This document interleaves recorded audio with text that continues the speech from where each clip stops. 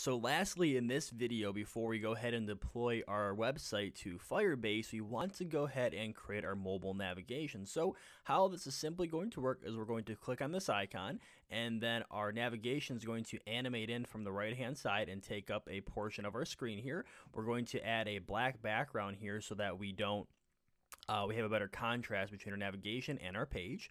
And then we're also going to add a close icon here on the left hand side that's going to retract the navigation and close that out. So that's what we're going to be building here in this video. So let's head over to our index.html and get started.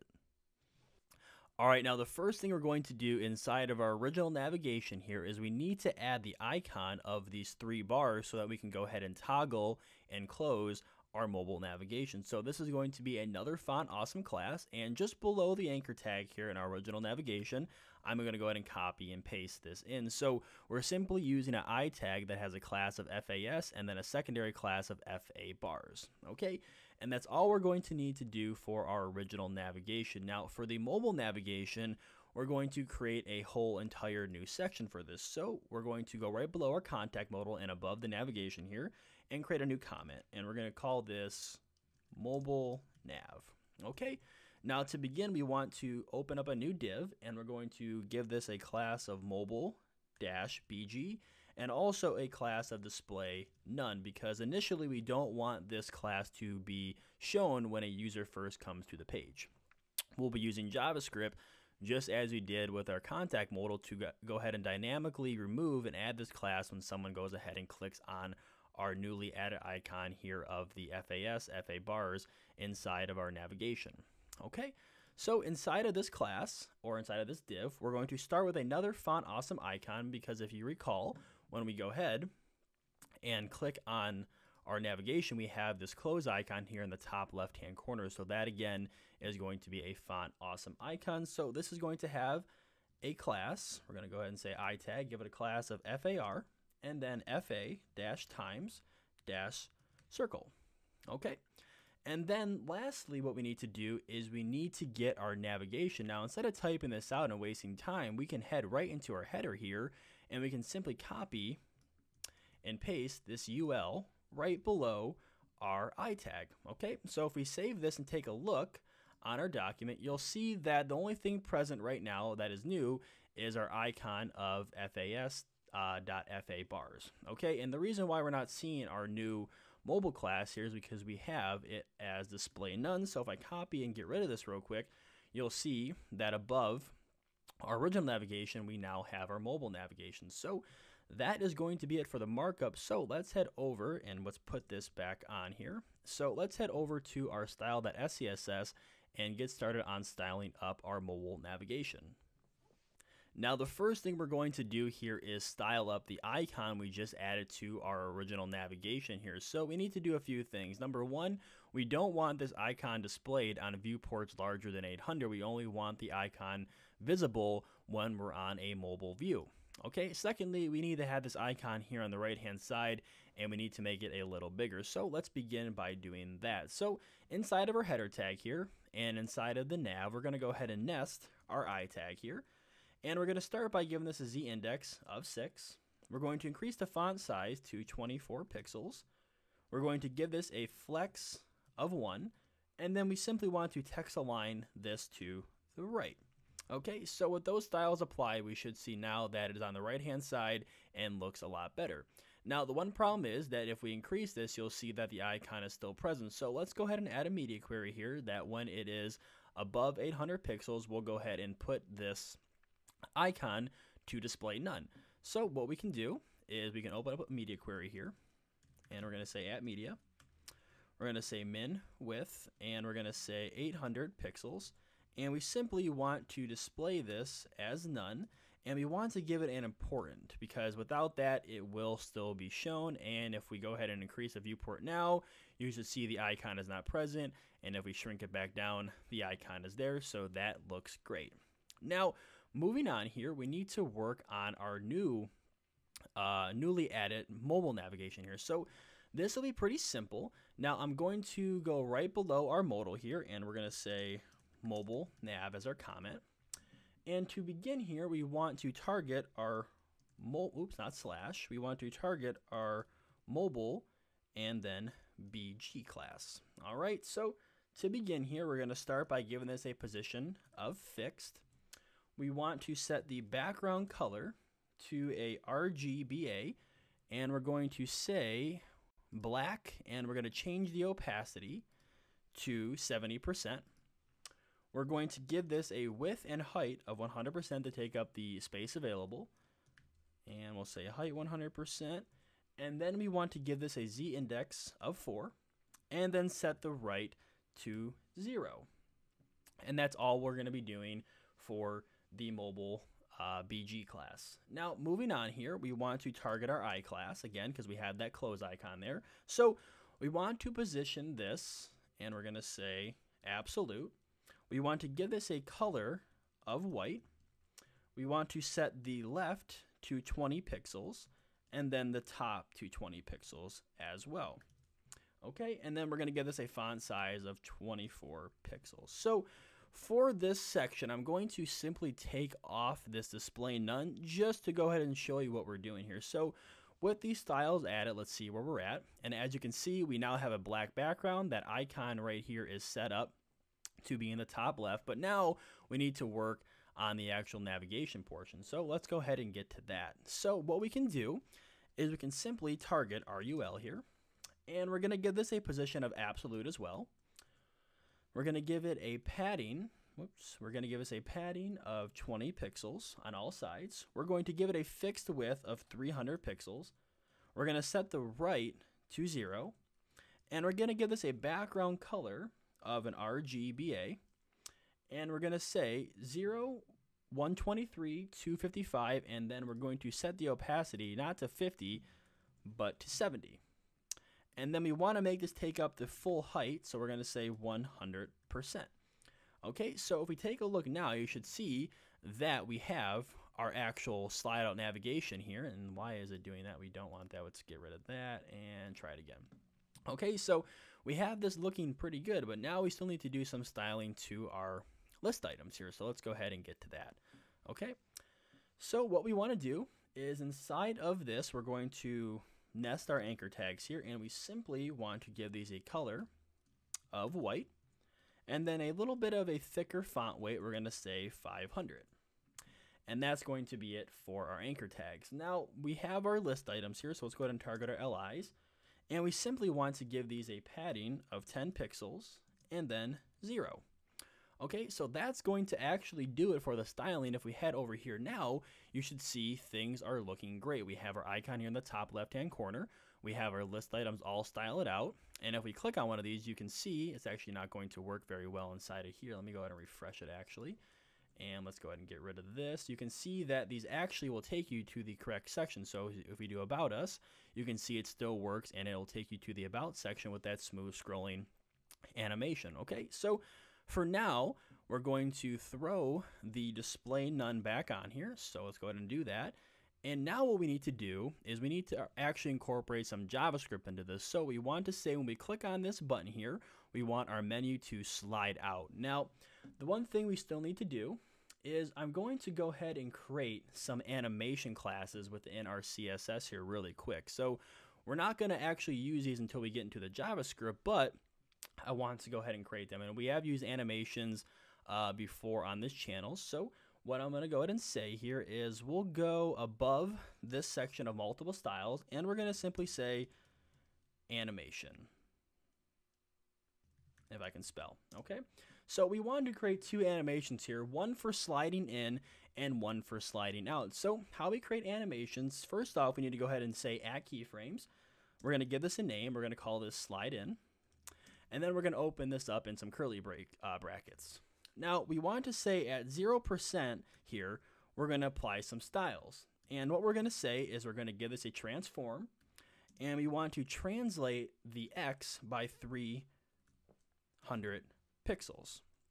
Okay, and then when the animation is complete at 100%, we want to have that transform translate X at 0. And we don't have to put pixels here when we're using 0. So what this is saying is that when it starts, it's going to be 300 pixels off the page to the right, and when it finishes, it's going to be 300 pixels centered. So it's going to be 300 pixels off the page, and it's going to come back to the default position, which would be 0. Now, we need to also create one for the slide out. So what I'm going to do here is I'm going to simply go ahead and duplicate this, and we're going to call this slide out. So what we're going to say here is when we want to have our navigation slide out, we're going to have it begin at 0 pixels, and I can get rid of this here. And then we want to translate it 300 pixels to the right. Okay, so that is how you create the animations. Now we need to go ahead and apply these animations to classes so that when we go ahead and call JavaScript, we can dynamically add and remove these classes. And we'll go ahead and get to that, like I said, once we do our JavaScript. So let's say down here we're going to create a class called SlideIn, and we're going to say the animation property here. Now we're going to go ahead and call our animation of SlideIn. So we're going to say slide-in. We're going to pass the transition time, which we're going to say is going to be 500 milliseconds, and we want that to be ease. Okay, and then once again I'm going to go ahead and duplicate this because we want to have one for slide out. So we're going to call this slide out, and then we're going to come over here where it says slide in and be called slide out. So hopefully that makes sense. We're not going to get too involved with animations here. You can do a lot with it, but this is simply how we're going to utilize these animations in our project. So we're going to call in the slide in class here, and then when we click the X button, we're going to call slide out. Okay, so that's going to be all for the styling and animations for this section. Next up, and we're going to get to, is the JavaScript. So let's head over to our main.js and get started with that. Before we go ahead and begin, I want to just go ahead and point out that I did make a little mistake in the markup here. So one thing we're going to need to add to our UL here inside of our mobile navigation is the class of mobile nav. Now, the reason why we need this is simply because it's going to be a way we're going to target this UL within our JavaScript. And the easiest way to do that is by giving it a class, and then we're going to go ahead and target that class in our JavaScript to go ahead and select this UL. Okay, so now inside of our main.js here, the first thing we're going to say is we're going to give this a comment here, a mobile nav. Now, to save some time, you've seen how we went ahead and did all of these constants and then set them up to a document.query selector. I'm just going to go ahead and paste the ones we need in here to save some time. So let me go ahead and briefly explain what we're going to be targeting here. So we have our open icon. Now, this is the icon we went ahead and gave in our original header here. So that's going to be selected by the class of FA-bars. Next up, we have our close icon. Now, the close icon is actually the icon inside of our mobile navigation, and we selected that by using the class FA-times-circle. Next up, and the last two we have here are mobile BG, which as you can tell would be our mobile BG class here, and then we have our mobile nav, which is going to be our UL class, or our UL element right here. Okay, so now what we need to do is whenever a user clicks on the open icon, we want to go ahead and display our mobile navigation. So what we're going to say here is open icon. We're going to pass it a add event listener, and we're going to simply say click. Now, after we click, we want to run a function. We're going to say an anonymous arrow function here, and here is where we're going to do our code. So first thing we want to do is we're going to say mobile BG. We're going to target the class list, and we're going to toggle our display none.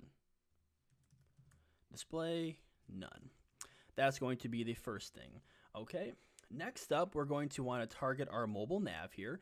Now, we haven't added this class to our actual mobile nav yet, but this is going to be a precaution to make everything reset and work properly when a user clicks on our navigation more than once. So we're going to say classless again here, and we're going to simply remove the class of slide out. Now, if you don't recall what this was from the previous portion of this video, we went ahead and created our slide in and slide out animation. So the reason why we're removing this is because we're simply saying that if someone had already clicked on our navigation, this technically would already be on here because we're going to add the slide out when someone goes ahead and clicks the close icon. So this is pretty much just going to make it work no matter what if the user has already opened the navigation prior to doing another refresh. Okay, now what we need to do is once this is done, we want to then target the mobile nav again, and we're going to say class list.toggle here, and we want to toggle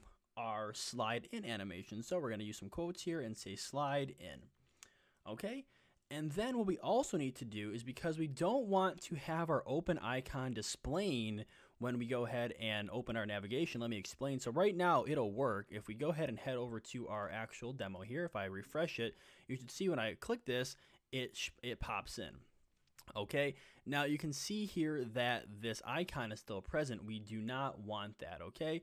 So let's go ahead and fix that here. So what we're going to say is we're going to say mobile nav.classlist, or sorry, no, my bad. We want to say open icon.classlist.toggle, and we're going to toggle the display none on this as well. So if I say display none and resave this, and let me make sure everything else is working properly here. So mobile nav, and yes. So if we go ahead and refresh this, and we see now when we click on this, you can see that the icon is still there, but we're having a console error. So let me see what's going on. That might be the problem. So it's saying main.js25 can't receive a classless property of null. So what it's referring to is here 25.